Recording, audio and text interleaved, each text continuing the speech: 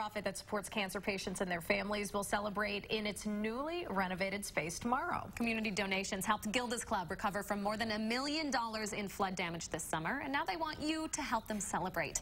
CEO of the club, Linnea Stens, is joining us to talk about the grand reopening. Good morning and Good congrats. morning. Thank you. This is so exciting, but I want to take a second to look back at last summer. I mean, 500,000 gallons of water in your basement. Devastating really doesn't describe the damage, does it? Not even close.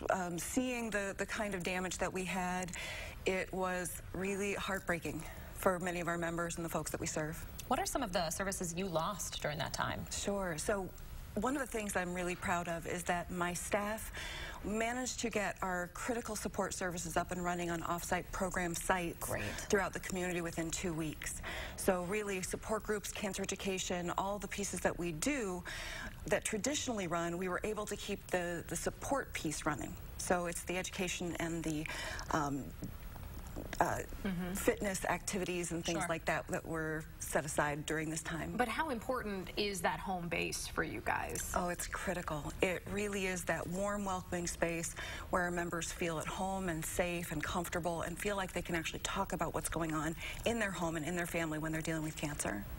Clearly, this space resonated with folks because you had dozens of volunteers come out to help. Do you think that's just a testament to what you folks offer? Absolutely. One of the biggest challenges that we face is continuing to offer the programs that we've done for the last 10 years.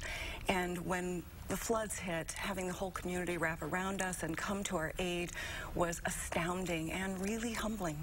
We just saw some of the images of the newly renovated space. Congratulations on that. But you, even with the rain today, said you might be going out to get some sandbags to protect that new space. I'm certainly going to talk to my staff about that, and we're going to look at what we need to do to protect it. You know, we're really looking forward to getting back to the business of cancer support. And right now we're starting to work on our upcoming events this summer. In June, we have our backyard barbecue. In July, we have a brand new event called Over the Edge, where it's urban rappelling, and people can raise $1,000 and come out and rappel off of the Hilton Monona Terrace. Wow. And it's an opportunity that for some people is a once-in-a-lifetime bucket list idea. So we're hoping the community will continue to wrap around us and continue to support the programs that we offer throughout the year. And they can do that with the grand reopening tomorrow, Absolutely. right? Tell us the details. So tomorrow evening from 4:30 to 6:30 at Gilda's Club Madison, we're having our grand reopening celebration where the entire community is welcome to come in and enjoy music, appetizers, tours of the facilities, seeing the new space.